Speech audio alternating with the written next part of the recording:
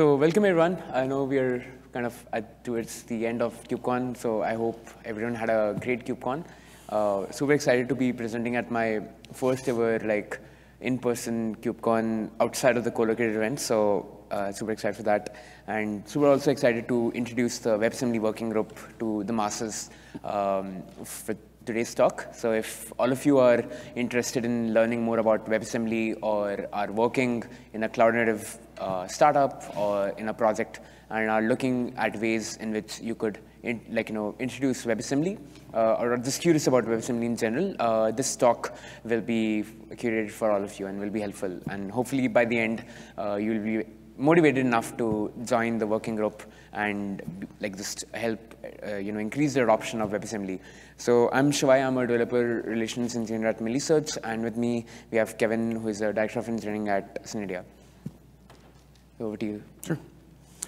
All right, so it's the last day of KubeCon, 2 o'clock in the afternoon. Everybody's in a food coma.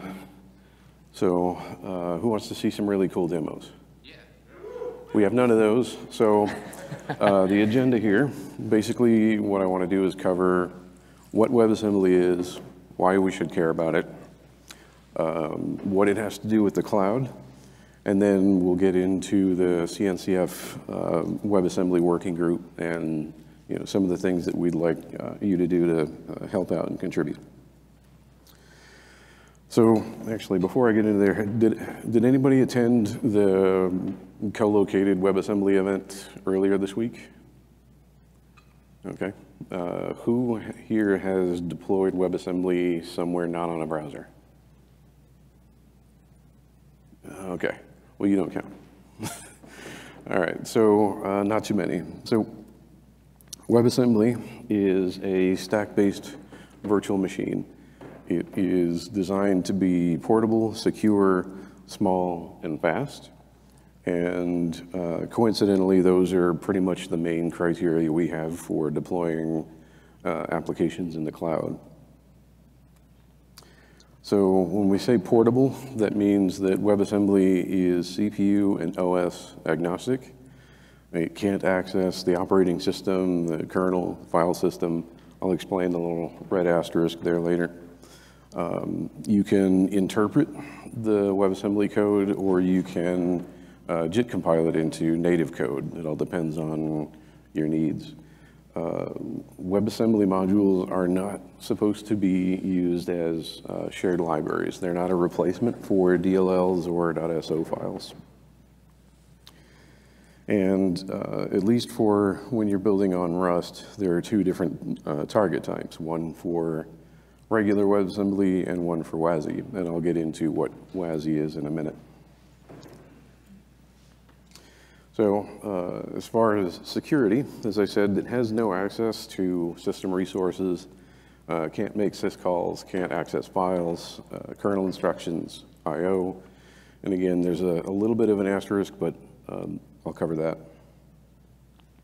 You can't do things like create a buffer overrun inside a WebAssembly module. It's physically impossible based on the instruction set to tell a piece of code to jump to a non-code instruction somewhere else. And for those who've never had to try and troubleshoot those things, that being something that isn't physically possible is a tremendous weight off the shoulders. You can use custom sections inside the WebAssembly modules. Basically, they're just arbitrary piles of bytes. But a number of the runtimes, including a couple that you'll see here at the CNCF, use those custom sections for things like signatures and security metadata. And the host is the thing that runs the WebAssembly module. So you probably know that the browser is a WebAssembly host, but what we're here to talk about is cloud-native runtimes being the hosts. And those are the things that get to tell whether a WebAssembly module has access to something or not. And by default, it has access to pretty much nothing. WebAssembly modules are tiny. depending on the language that you're using and what exactly you are doing inside that function. Some of them are less than 64K. WASM Cloud is one of the CNCF WebAssembly runtimes, and you can generally deploy a service in under 2 megs using that framework. And one of the interesting side effects of WebAssembly being small is that the act of deploying it is no longer a big, huge thing that happens once and then never again. Because they're so tiny, you can deploy and redeploy them over and over again. And you can take them and move them from one place to another in order to optimize for compute or proximity to data, anything you want, really. The other thing that workload size or lack of workload size gives us is that you can cram a whole bunch of compute into a really tiny space. That makes WebAssembly modules ideal for running in embedded environments on IoT devices as cloud functions or edge functions. But you also can save a ton of money in terms of utilization. When you're deploying everything, I realize this is a Kubernetes conference, but when you deploy everything in Kubernetes, there's a utilization penalty that you pay for pushing everything out as Docker images. There's always that, some unused bit of that Docker image, and I've seen systems where that's upwards of 90% unused. But with these WebAssembly modules, you can pack them in as densely as you want and try and maximize or optimize for utilization. So, as I mentioned, it's a stack-based virtual machine. I'm not sure if that phrase actually means anything to anybody, but in short, what it means is that it doesn't need to make as many stops while it's interpreting the code. And one of the additional side effects of the way that this particular stack-based virtual machine is written is that it can start executing at the top of the module while the back of the module is still streaming in. So in a lot of coding environments, you need the entire executable in order to start working on it. But with WebAssembly, you can start at the first instruction and start moving forward while you're still streaming the rest of the file. So that is a really interesting way to optimize your startup speed. Like I said, you can pause and resume these modules easily because their active memory is just a pile of bytes. So if you want to pause it, capture the bytes, resume it, and just shove the bytes back in. So there are 3 main kinds of WebAssembly that people are actively using today, and it falls into 3 different categories. The first one is freestanding WebAssembly. The next one is WASI, and the third one is components.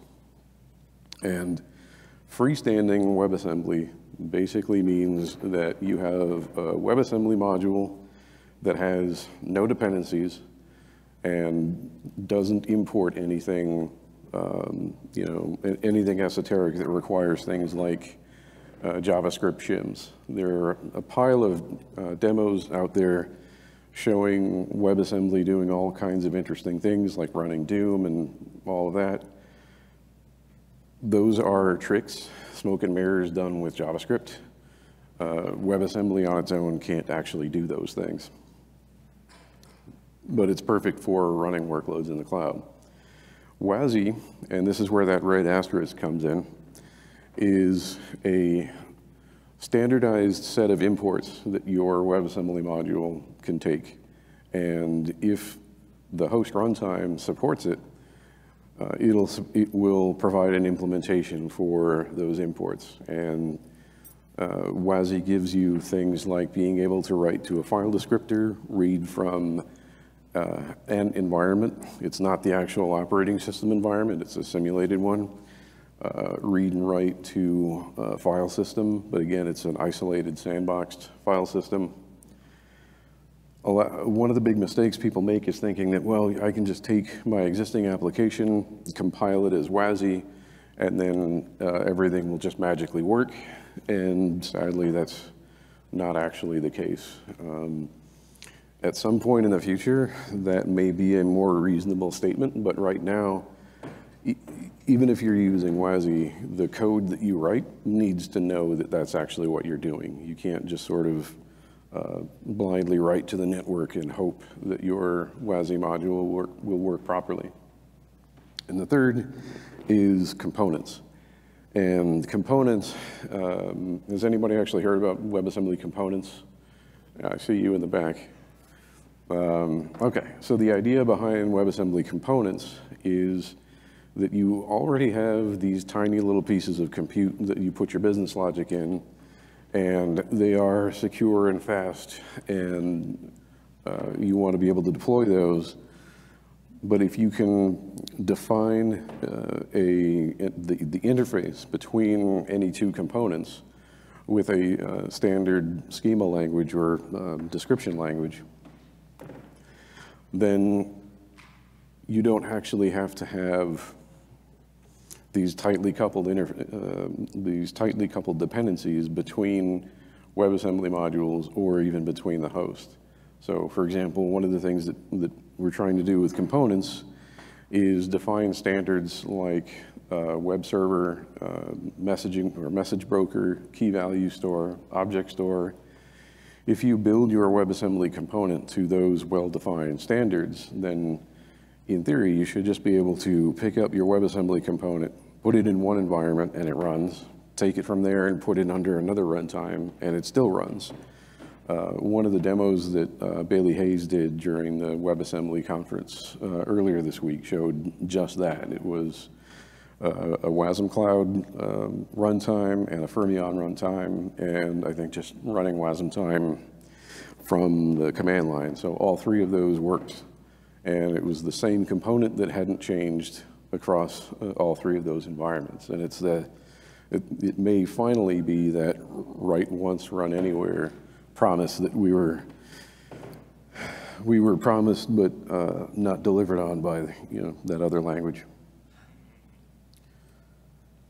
So the WebAssembly landscape has grown quite a bit over the last, I don't even know how long this thing has been tracking, but I remember when there was no landscape, and people would laugh at me when I said that WebAssembly was ideal for the cloud.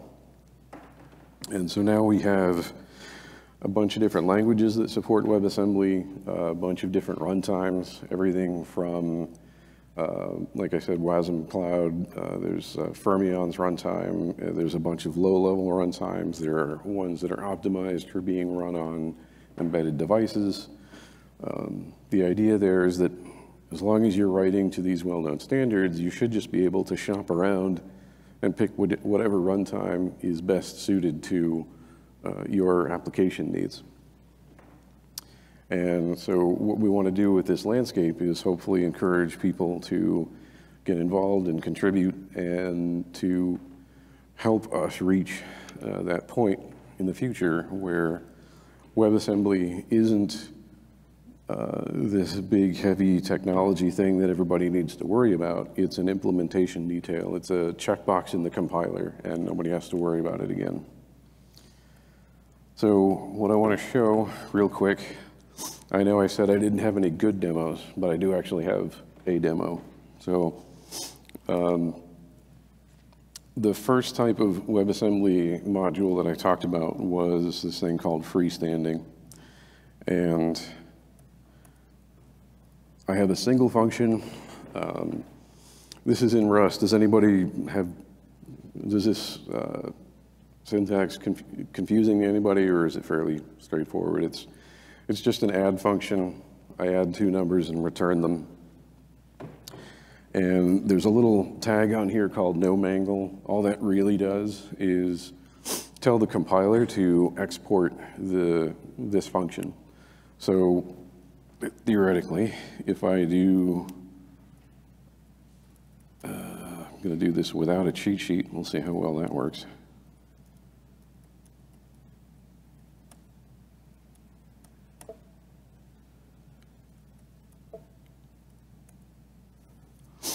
Did I do that in the wrong order?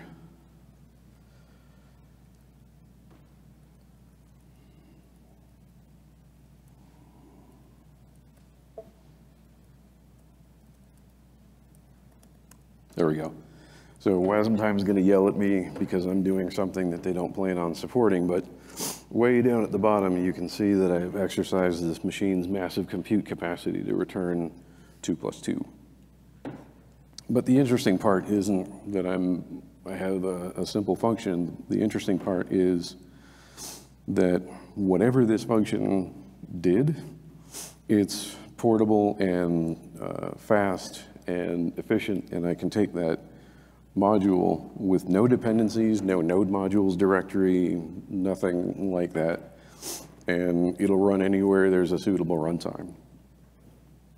Let me see if I can show the...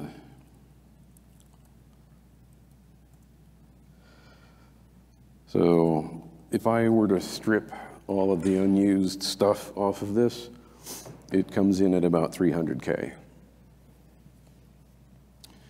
So there's another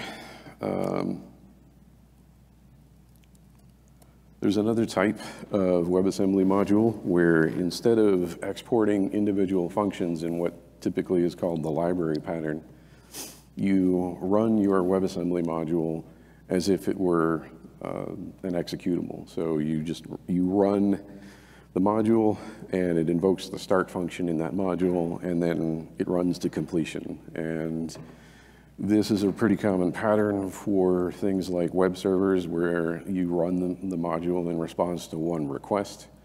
But there are countless other uses for it. The main thing to remember with these is that they are limited entirely by the host. So if I run it and the host doesn't enable standard I/O, my application will have no I/O. If it doesn't enable file system access, my app has no file system access.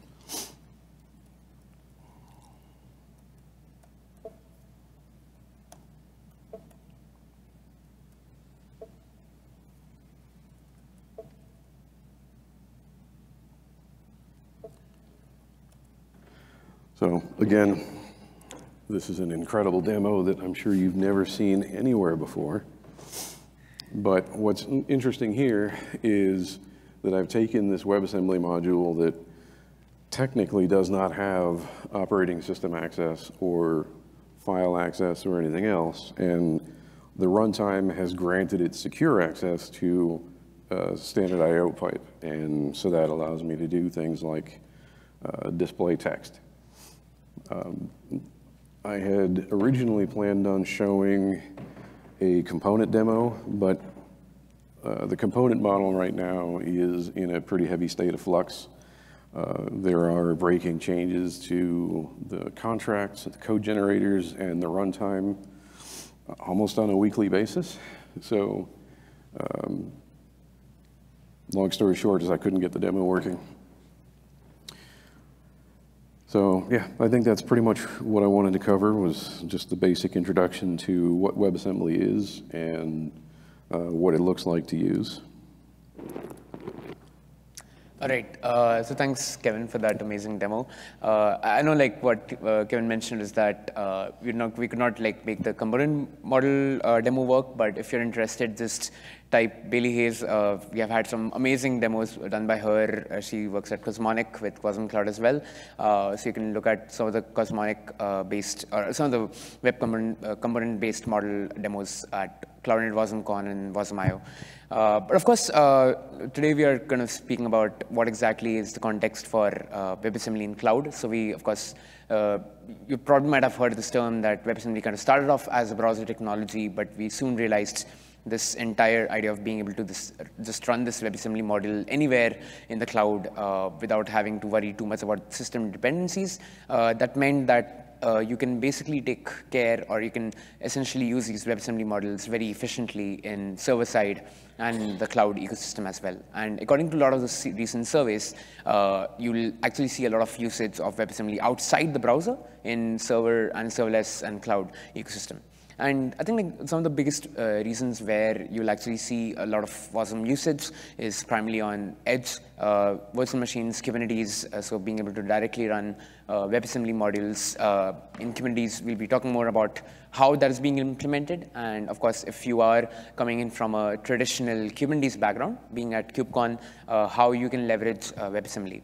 And also of like talking about workload orchestrators as well. So of course, like we'd like to officially introduce the WebAssembly Working Group. So of course, there has been this WebAssembly Working Group that comes as part of the W3C. So if you're not aware, it primarily deals with the standards of the web, because of course WebAssembly started off as a browser technology back in 2018 with Mozilla folks. So there is a dedicated WebAssembly Working Group, but that kind of deals more in general with the WebAssembly standards and how it's like kind of operates in the web. But of course, this WebAssembly Working Group within the CNCF is more dedicated towards WebAssembly and its adoption in cloud and in the cloud native ecosystem. So it comes under the tag runtime. So if you're not aware, the technical advisory group for runtime kind of deals with the different type of runtimes that we kind of see in the CNCF. And I think we started off back in June. So we had our first ever working group meeting back in June. And I and a few other folks were part of the initial charter where we kind of were defining what is the mission and how the WebAssembly Working Group will be utilized. So this talk is primarily dedicated towards understanding like what are the main missions for this working group and how all of you can also join in case you're interested in whether you are end users of Kubernetes or you are contributing to WebAssembly or even to cloud native ecosystems or cloud native projects, and how you can leverage WebAssembly support in these projects. So the primary mission for the WebAssembly Working Group is just to help enable WebAssembly to be able to run workloads related to Kubernetes, edge computing, and other cloud native ecosystems. So the idea is to help different cloud native projects that come under the CNCF to help adopt WebAssembly as a potential runtime in comparison to your standard containers. Of course, you might have heard, hey, like, can WebAssembly replace containers? That's not true, but idea is to help kind of run them side by side or identify those particular use cases where containers might be a bit too slow, because as Kevin kind of pointed out, that these WebAssembly modules are very small. They are not going ahead and being deployed with any dependencies. And of course, the cold start time for these WebAssembly modules is pretty quick. So if you're especially like running any workloads in edge compute where you're limited by the amount of compute as well, and of course, you don't want to probably wait for your standard containers to spin up, which can take more than a few seconds to do that. Like that's where you'll be getting a lot of benefit of running WebAssembly. The other point is, of course, like we have already started to see a lot of WebAssembly being integrated in different type of CNCF projects. So of course, the landscape, and you can just go to WASM landscape for CNCF. We've already seen a lot of different adoption. So whether it's with Open Policy Agent being able to use WebAssembly to basically decrypt and be able to work with these policies and address them directly in the client side, or it's with Dapper where you're able to directly get support for WebAssembly, or of course it's being used in Envoy and different type of service meshes where you can essentially use WebAssembly to create operators and just have this one single binary that can now serve across multiple languages. So we're seeing a lot of usage already in the ecosystem, but of course, one of the main missions is to help further adoption for those projects who might be looking at WebAssembly, but they are kind of in a catch-50 for like whether they should adopt it or what are the use cases. So really just helping define clear use cases where WebAssembly will work and where it will not be working. So that is why all of you can join the WebAssembly Working Group if you are kind of in that spot, or you are looking to at least look at WebAssembly in the future. So the WebAssembly Working Group will be working very closely to help define use cases for different type of cloud native projects. Of course, with any working group, there is the entire folks who help kind of define and run it. So of course, since it is part of the tag runtime, the liaisons are Ricardo and Heber, so they are the folks who kind of started off. And you can actually reach out to these folks in case you ever want to get involved with the working group, or you want to actually collaborate with the working group, right? So the TOC liaison is Nikita, and the working group chairs are David, Justice, and Daniel, and of course the technical leaders are Angel, Kevin with us, and Sven. So you can reach out to these folks on the CNCF Slack if you want to have deeper discussions around how you could leverage the working group. So yeah, feel free to reach out to these folks. Of course, as I mentioned, some of the deliverables is primarily just helping document and implement a lot of the cloud native WebAssembly use cases. So I think one of the most important points to kind of note over here is that as we are, whenever we are talking about any new technology, right, there's always this question of how do we implement it, right? And I think one thing that we'll probably agree is that the use cases are something that are still not very much defined, because of course we're still kind of evolving as a technology in the CNCF landscape. So one of the deliverables would be to create documentation and use cases on how people can actually adopt WebAssembly for their workloads if you are in the CNCF landscape. And of course, providing continuous updates. That's what we are doing over here at KubeCon, but also you'll find a lot of WebAssembly conferences, including the Cloud Native WebAssembly Day. We have recently introduced the WASMCon, which was at by Linux Foundation. It took place just a couple of months back. Feel free to take a look at a lot of the videos, because that particular conference actually captured WebAssembly not just from the cloud native space, but also actually captured a lot of use cases.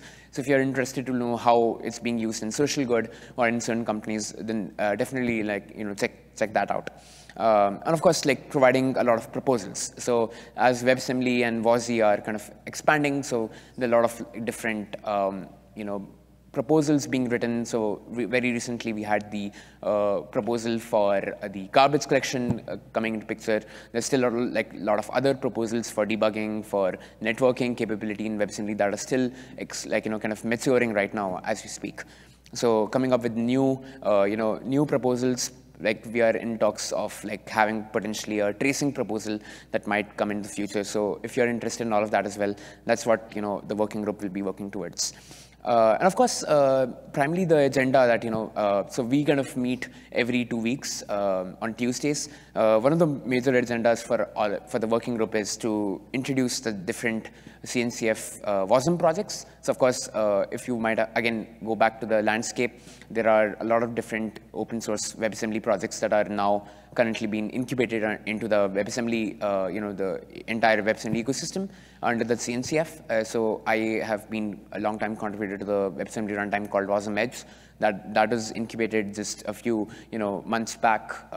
So the agenda of these meetings is really to just introduce new WebAssembly related projects that can be beneficial for the CNCF ecosystem, and of course develop specific workloads for communities. So I think one thing that we didn't specify until now was that now you can actually run WebAssembly workloads directly in Kubernetes itself natively with the help of the WebAssembly shim, right? So earlier we had the containerd shim, but now we have the containerd WASM shim that allows you to run your WebAssembly workloads side by side with your standard container workloads. And again, you can feel free to take a look at the projects such as Run WASI, which allow you to actually do that. So some AKS and some of these providers natively now support you to be able to run WASM workloads directly in the Kubernetes as well. So yeah, primarily just talking more about how interoperability in terms of cloud native ecosystem, whether you're talking about WebAssembly support in Service Mesh, in Dapper, in the standard Kubernetes scheduler, so core Kubernetes or any of the ecosystem changes and how WebAssembly will be supported. That's what we're primarily covering. And in the few months, since the working group has gone live, we have been able to actually cover a lot of major accomplishments within the CNCF landscape.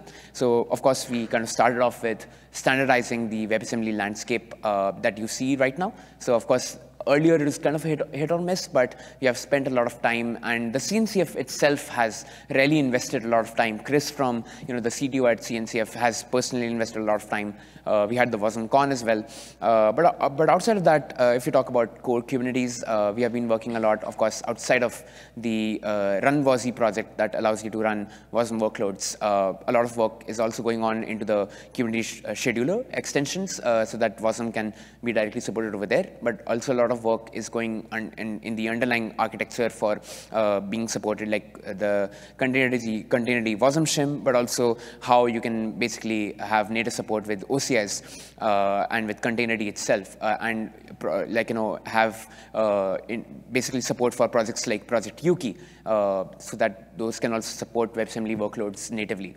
And that's some of the things that are there. Of course, with machine learning, a lot of work is going on to help make advancements in being able to run machine learning workloads either as serverless functions with Spin, or even being able to run large language models directly on edge applications with projects like WASM Edge. So a lot of machine learning stuff is also happening within the ecosystem. So if you're interested in machine learning workloads, running them with WebAssembly, that's also some of the things that we have covered so far.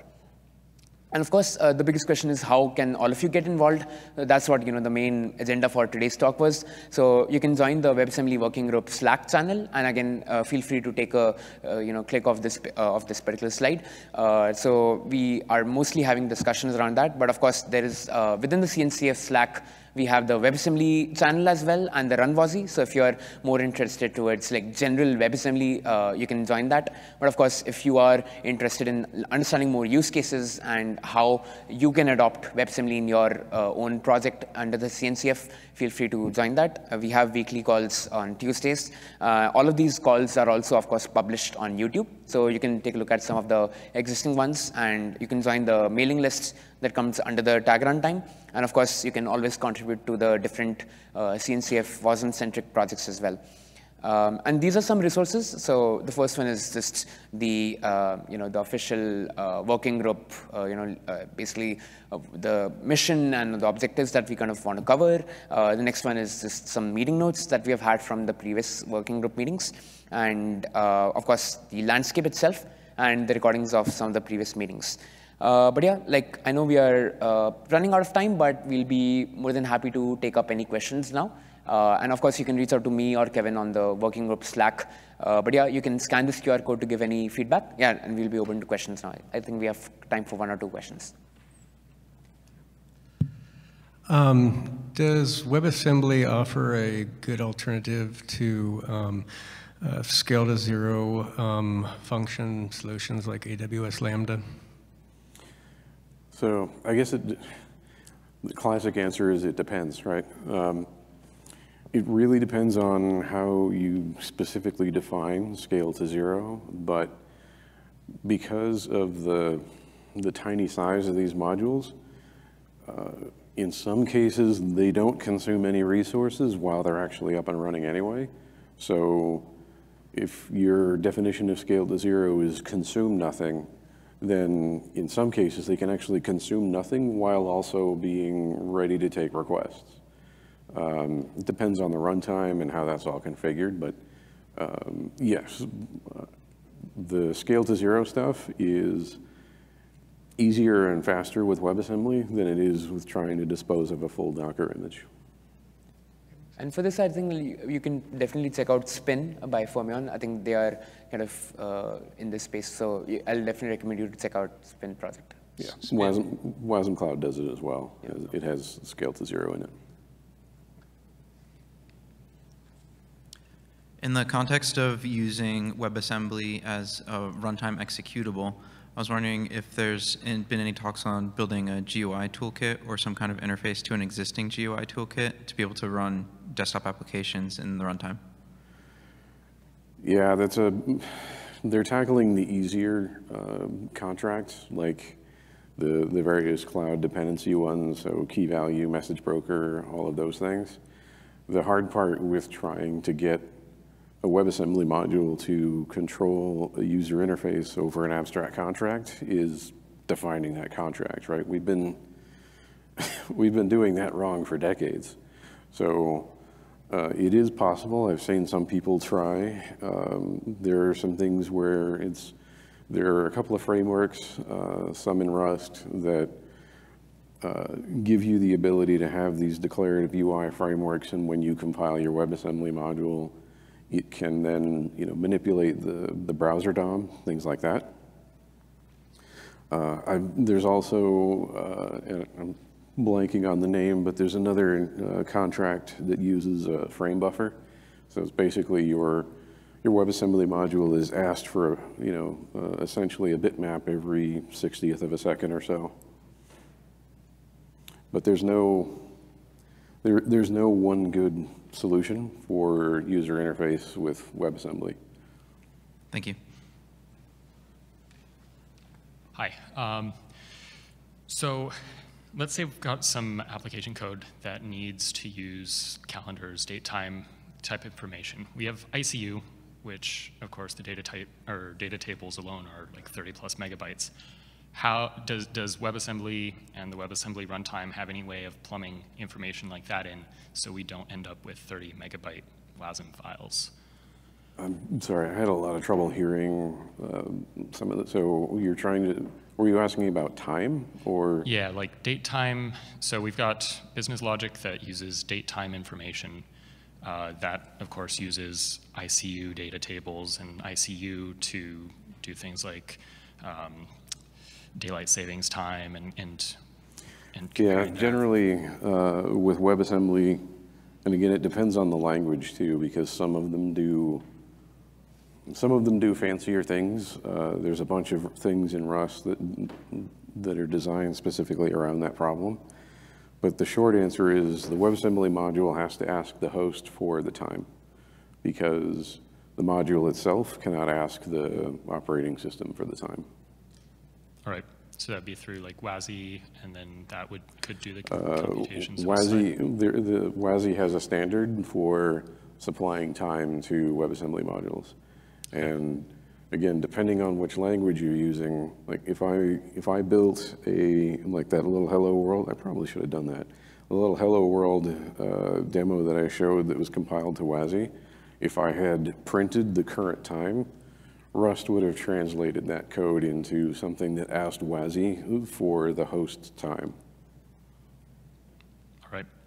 Thank you. All right. Thank you, everyone.